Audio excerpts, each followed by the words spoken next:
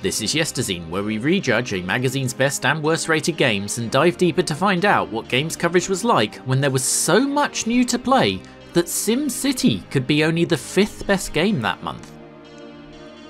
It's not going to be the only oddity in this issue though, as we look at Amiga Computing issue 22, badged as Volume 2 issue 10, from May 1990, because I've chosen this one for a reason. If you, like all right-thinking people, also subscribe to Rhodes Tinted Spectrum, you may remember late last year he looked at Amiga favourite Xenon 2 and declared it impossible to review these days. A visual and audio showcase, Xenon 2's gameplay is not universally considered to have aged well, and no one is changing their mind on their view of it. Rewind 5 months though, and Amiga Computing lost their actual mind. And I'm not even talking about their review of New Zealand Story, where they gave it 49% while saying absolutely nothing critical about the game at all, and instead turning the review into a concept piece about travelling back 5 years and basically implying that platform games were old hat in 1989, before the releases of either Super Mario Bros. 3 or any of the Sonics. Platform games over and done before the first turn of the decade in home video games then. But apparently not shooting games, literally the oldest type of games. I say this because they reviewed Xenon 2 that month and gave it 100%. Xenon 2's mum doesn't think it deserves 100%. So you might reasonably ask, why we're doing issue 22 then, if Amiga Computing has already had their Commodore format moment? It's mainly because they haven't. There's a 100% review in this issue too, about which I have thoughts. But you'll need to wait for the feature to hear them, because somehow that game is not our gaming heaven, because there is a shoot 'em up that gets 109%. What even are numbers? It's a neat solution to having hastily given 100% to a style over substance average shooter, certainly, but is this new one just prettier and music-y, or is it actually in some way good? You almost wonder what would make Amiga Computing dislike a shooter on that basis, and we've got good news there too, because the gaming hell is one. I'm not sure I want to know what a shooter 74% worse than Xenon 2 is like, but we're all going to find out. First though, what does 9% better than perfect even look like? So how did we get here? Well, millions of years ago, the Earth was without form and void, and then late last year someone asked lovely human Rose Tinted Spectrum to do a review of Xenon 2 on the Amiga. Yeah, I think that's all the major events. Oh, and someone in the middle invented the wheel and taught sand to think, both of which were probably mistakes. Rosie discovered it a tricky job. Xenon 2 lived and died, like so many Bitmap Brothers games, on transformative sound and visuals. The soundtrack, derived from Mega Blast by Bomb the Bass, itself derived from music from the film Assault on Precinct 13, is iconic enough to overshadow the game itself. In the video, a talented and handsome man played the Amiga format reviewer who gave it 93%, but somehow that wasn't the biggest overreaction. Amiga Computing went 7 better and effectively declared it the perfect game. Their reasoning is tricky to determine. The entire review makes so little sense that Rosie ends that video by doing a dramatic reading of the entire thing. In the spaceways of centuries yet to come, there is nothing, do you hear? Nothing you can do. Essentially though, the first 97% of the review is entirely a rant supposedly by the villain of the game that you'd think was just copied from the manual, if the manual had any such thing. The only facts provided was the game came on 2 discs and that the music exists. And then they give it 100%. And 10 in every subcategory too. I think Jeff Walker might have been bombing a little too much bass, if you know what I mean. Speaking personally, I've never been a big fan of the game, although Amiga Format knocking a full 61% off the score for their re-review exactly 3 years later seems harsh. It is slow, it plods, and is way too happy about throwing no-win dead-end scenarios at you until you've memorised the strict route through the level. It's still clever, mind, but it's probably the poster child for the bitmap's occasional tendency to disappear down "we can do this technical wankery." You can illustrate this very well by the application of this, the Sega Master System version.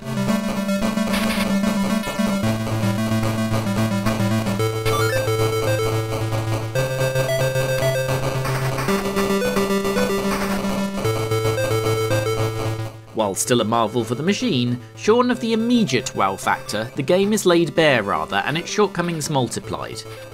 The Master System is weirdly well served for shooters, even more so past its commercial life, and there are very few people who would choose it over the likes of Power Strike, R-Type or Pigorus these days.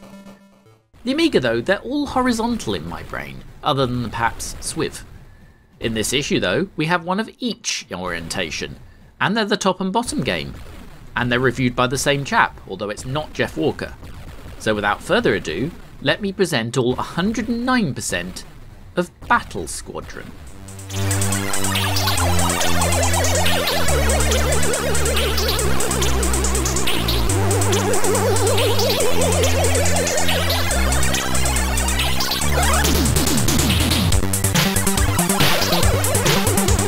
And you know what?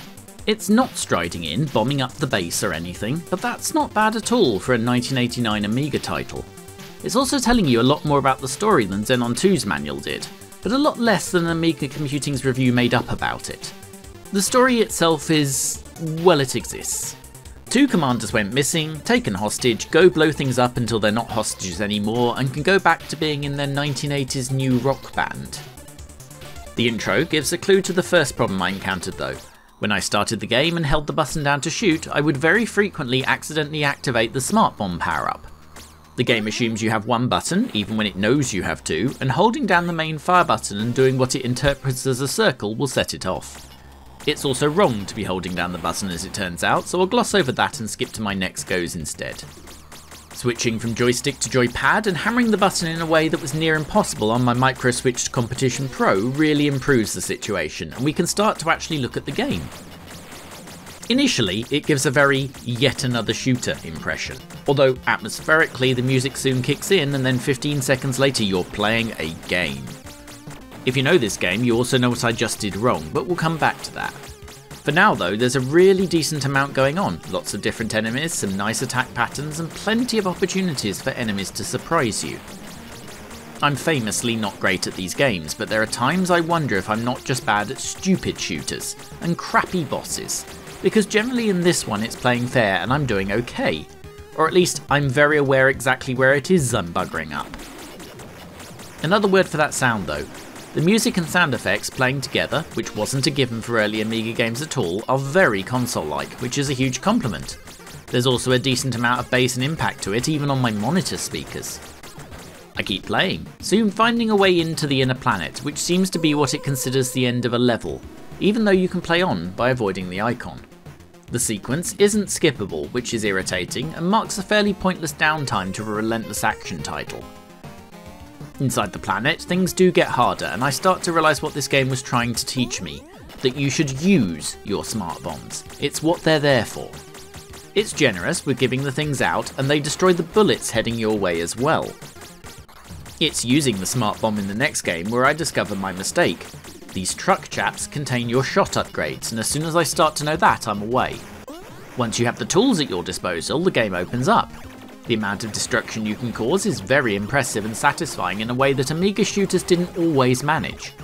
In the nicest way, it feels like a console title, and it was not a surprise to later find out there's an EA published Mega Drive port, albeit a rare one. It's a hoot. I've not played this much of a shooter in a very long time that isn't a Lest adjacent and on a Master System, and I'm going to play a lot more of it. I'm not even sure how deep it is, but there's multiple routes, and every game I'm discovering a new trick, a new enemy, a new weapon upgrade. The review of course is in a quandary. It's clear from the start our host Stuart C. Russell is not quite as enamoured of Xenon 2 as his colleagues. For a start, he sneaks in a dig at an insipid tune licensed from somewhere else, which can only mean Mega Blast, which to this point he hasn't actually named. Other than that, he doesn't even go into as much detail as I have, praising the enemies and their mix of slow and bullet sponge combined with fast and fragile, as well as suggesting that if you stuck an Amiga in a box in an arcade, this wouldn't look out of place. He's right of course, but people might notice when they tried to put the coins in. There's no trick to that 109% score. He simply says Xenon 2 is 100% and this is better. He's half right. This is at least 9% better than Xenon 2. I'll double that. But 109% is of course a nonsense. That said, if like me you hadn't played or even heard of this, then it's time to fix that even if you're just a casual shooter fan. It's one of those games that simply feels a step above its contemporaries. It's not just Amiga Computing either. The One didn't review it until its 1993 re-release, but even at 4 years old, they described it as the most satisfying out-and-out shooter they'd seen in a long while.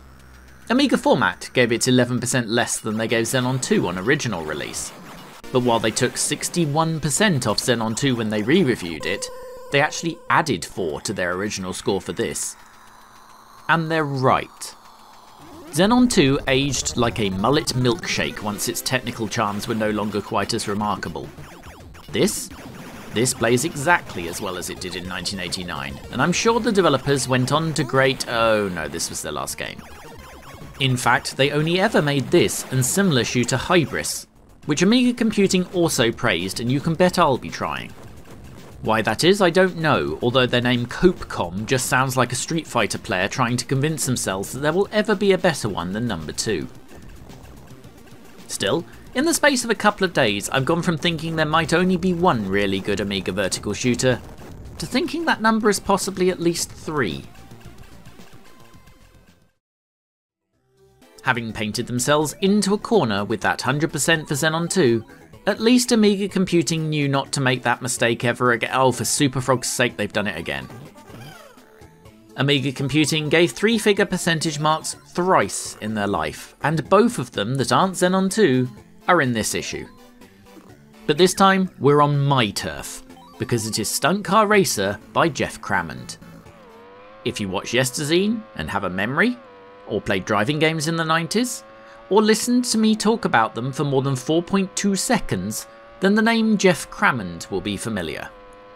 Primarily these days, Geoff is well known for the title that invented proper simulation, Formula 1 Grand Prix, or if you're American, World Circuit, was the first that really gets to call itself a Formula 1 game. Oh sure, games had claimed to be that before. But this was the first with every circuit, the first with every team, the first that could put a full 26 cars on the track at the same time, the first where you had a fighting chance of recognising where you even were. As the F1 fan tween-age game player, I cannot begin to explain its importance. This is simulation driving game Doom. It's Street Fighter 2. It's Super Mario World. It was so far ahead of everything else that Amiga Power, generally a lot harder on games that required thinking than most, dubbed him Sir Geoff Crammond, an honour they never bestowed on any other developer. That was still 2 years away though. What we have here is simpler and less well remembered, although for those who do, nearly as fondly so. Here we don't have real world tracks and we don't have 25 opponents. We do though have the kind of freedom not having to deal with those things provides. Stunt Car Racer is a head-to-head racing game based on a round-robin 3-driver leagues.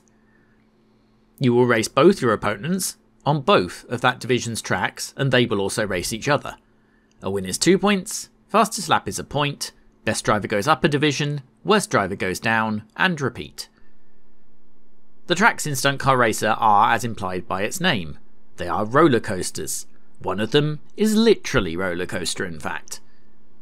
In Division 4, your two routes are the Humpback and the Little Ramp, both named after their most defining feature.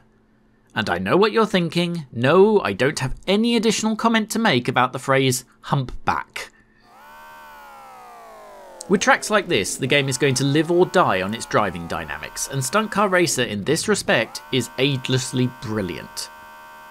Seconds after you're dropped onto the little ramp track, you apply some of your limited boost and you're hurtling towards a banked corner at 170 miles an hour, trying to get the whole shot. Throwing it into that corner, you'd swear you can feel it jump, slip and drift, and then correcting that as you re-enter the straight, bounced back across the track by the returning camber.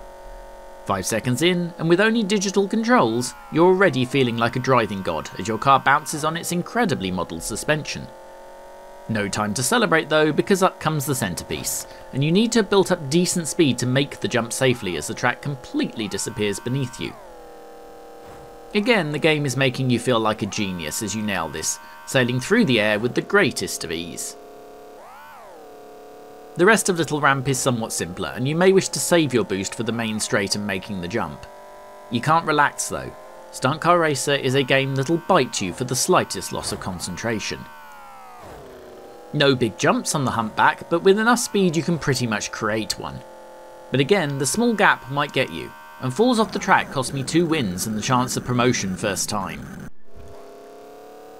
It's pretty easy on these circuits to ensure you at least get fastest lap, as there's more than enough boost to get you down the straights, and the AI will not be able to live with that. This is also how you'll beat them without taking risks in the tricky sections. It's at this point I need to make something clear. I was obsessed with this game aged 12. It is still a bloody good drive now. I very much enjoy the misspelled practice mode and the early division or two, as well as the tracks within. It is a travesty that this game never got an official expansion, sequel, remake, or even really any unofficial more modern knockoff. The actual driving experience of the thing, due to the more dynamic nature of it, is possibly even better than F1 GP. Almost all of this also applies to the other versions, even the humble monochromatic Spectrum one is still incredible. And having made that clear, let me rip this thing apart. It's at Division 3 we start to see the issue. It comes up in the first course, Big Ramp, not so much for the Big Ramp itself, but for the 2 little ones.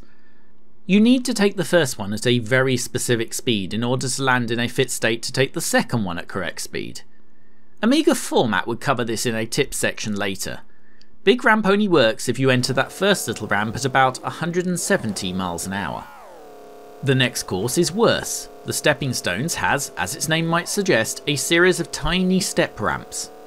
There's no time to sort yourself out here. You need to enter around 140 and just boost yourself up a bit if it falls too much from there. Get this wrong and you'll be picking yourself up off the floor. Or rather, the nice man with the crane will.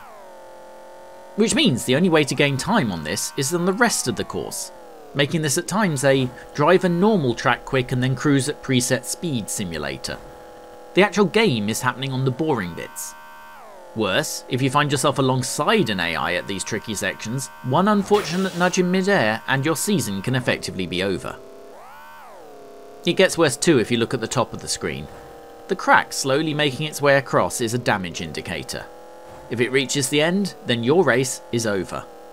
Not so bad, but a proper crash, the kind of thing that could easily be doing 109 miles an hour on the stepping stones or getting nudged by the AI at the top of a ramp, can put a hole in it. While your damage is repaired between races, the holes are there for the life of the game, and permanently reduce your durability. In practice for me, this made the later courses undrivable. With just one hole and with no actual crashes, I couldn't finish 3 laps at the Division 1 course The Ski Jump just from the collective damage of the landings from the big jump. The game doesn't have any options like F1 GP for turning off or reducing damage, so you're stuck with it. Ski Jump isn't even the worst track. The other Division 1 track, Drawbridge, moves, and the guide suggests to gun it when it's half up, which of course only works if it's half up anywhere near the point where you get to it. I'm not sure I finished a race here. To be fair to this game, this is what you find out when you've played something on and off for 30 years. If this had been the standard amount of time I've played a game, then it's more than possible I'd have noticed none of this. I'd probably not even have seen Division 2. For all I know, 5 seconds after I finish playing Battle Squadron, it turns into a match 3 freemium puzzle game designed to empty the wallets of inattentive parents. Amiga Computing are professionals though. They should have noticed some of this, especially without access to that guide to the correct speeds. They could have rated it high, but 100% seems barely more justified here than with Xenon 2. This is not to suggest, for even a second, that if you have even the slightest interest in driving games, you shouldn't be playing this immediately. Hell, this game isn't about racing, really. The AI is just a glorified time limit most of the time. You can practice all the courses as soon as the thing boots, and this is at least as good an option. Drive them. Read the tips from AF I'll link in the description. It's just lovely and has vehicle dynamics some modern games could learn a thing from. Sir Geoff indeed. Before we go into the gaming hell, and in no way an effort to put off talking about it, a history break. It's 1990, when hardware was beige and smoked lid was a luxury feature of your disc box. Commodore were showing off a new Amiga 500 based CD system in secret. Given this would become the Amiga CD-TV, that is probably where it should have stayed. The unit would not appear for a year, and when it did, it cost considerably more than the $600 promised, launching in America at $999. For us, it was less bad. We're still in the days when the UK had yet to spend a decade showing its arse to the world, and employing its chancellors from the local preschool, so we still had a currency, making the machine £500 here thanks to favourable exchange rates. That's still £1,250 in inflation-enhanced cash though, for an A500 that required add-ons to play A500 games, and for some reason ran on a 4-year-old version of the Amiga's kickstart. The outside world ignored it. Then Amiga owners waited for a CD drive add-on which did appear, but didn't work on Commodore's new A600. They sold 30,000 CD-TVs in the UK, and Computer Gaming World kindly described the whole endeavour as a fiasco. Essentially, Commodore never recovered. Still, it's not all gloom, because at least Commodore never followed through with a bizarre plan to buy the stillborn Konix Multi-System, a games console inside a controller that was basically already an A500 but worse. We told that story a year or two back, but to say Commodore would have probably been their most competent owner, and the developer quote that sticks in my head is, "It was not very good at anything," probably covers it. Elsewhere, Geoff, Xenon 2 is a perfect game walker, is looking for a C interpreter. Having read that review, I suspect the other staff hid it from him.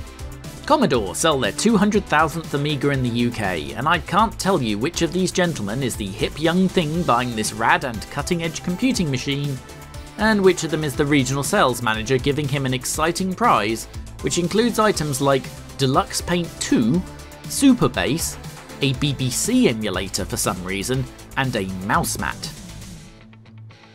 DMA Design announced the Monster cartridge, essentially an action replay style cheat cartridge for the Amiga.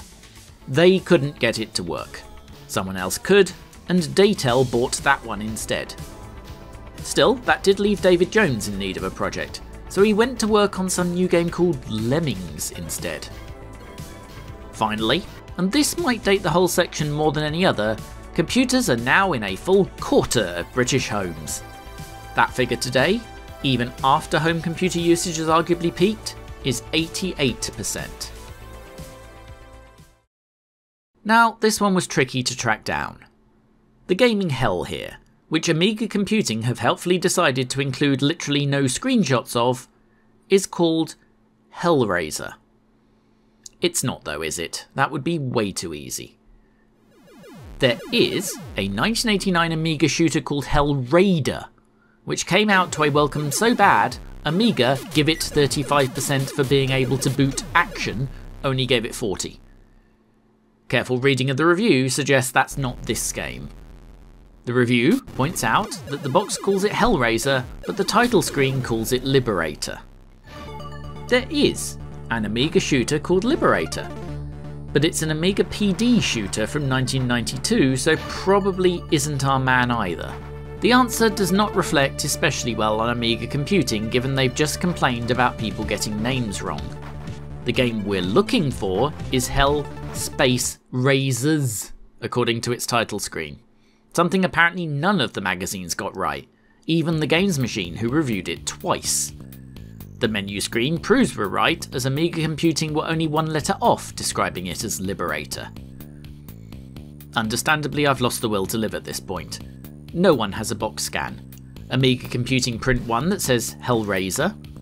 My Pi-based emulation image has a very similar one that calls it Hell Space Razor on the front, wrong, and Hellraisers on the spine, wrong.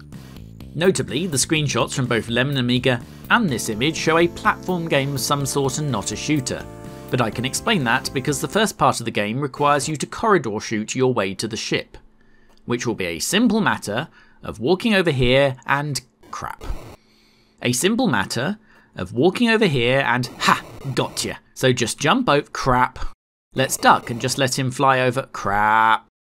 And that's game over. I hope you enjoyed your horizontally scrolling shooter. The worst part of it is, exploring the corridor over the gap, we reach a dead end. There's no way through here. This is not a lift. Anyone want to guess the answer before I do? And no, it's not to go and play something else. Anything else. Not even something that doesn't put the name of a game that isn't this one across nearly half its single player area. The correct answer, as your mum will tell you, is to go down. In most games this would kill you, but here it's the correct way forward and takes you to this teleporter. We continue to remember our lessons as youngsters and keep working our way lower, which after several shootouts that take all but one of our lives, finally gets us to the hangar. Right, now to try out this horizontally scrolling shooter. I'm sure there's a lot of varied and exciting old bollocks. Ballsacks. This continues. The random nature of the corridor section enemies and their tendency to spawn right on the edge of screens means it's several more goes before I get to the hangar again. And when I do, it goes a little something like this, as I get lucky with shots and simply stroll past the enemies like they're not there. And we get to play a bit of shooting. It lasts about 3 seconds. Hitting the wall there actually took a life, and it doesn't take long for someone else to get a shot in. Next time, again after several corridor failings, is this one. And yes, that erratic speed isn't me, the game just runs like that. And sounds like that. And plays like that. And you do, in a very real sense, pray for the sweet release of death. I get one solid go at the side-scroller section, having miraculously got through the corridor unscathed. This is it, full and unedited.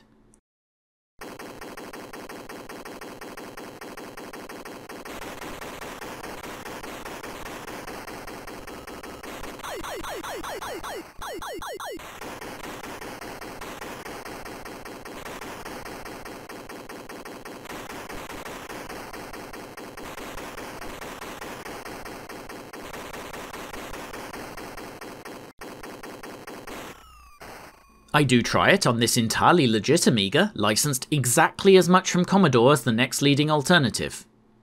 That has an option to do unlimited lives. Unfortunately, this game is badly programmed, and on a faster Amiga runs entirely too quick. Yes, the 1200 didn't yet exist, but 030 Amigas certainly did, even if they weren't super common. It does not improve my mood. Playing it with infinite lives, having capped the CPU to A500 speeds, and it plays like it did on the other machine. The speed is massively variable, the game seemingly slowing down and speeding up based purely on the effort required to do incredibly tricky game things like draw a bullet or move the player. I play to the first boss, who has the personality and impact of a leak in a container of vanilla flavoured blancmange. He is dispatched with less drama than an episode of Dougie, and then we're back in the corridor. You know what, we might have seen enough here. This is not a high quality shooting game. I agree, it probably is 74% worse than Xenon 2. And I'm not sure I'd give Xenon 2 74%. If you'd told me this was a half completed PD game, I'd have believed you. In fact, there was that PD game, wasn't there?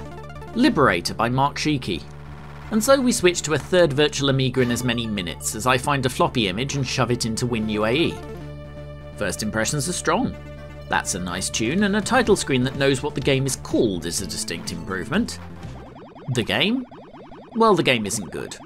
But it's better than Hellraiser's at least. And it'd cost you 20 quid less to boot.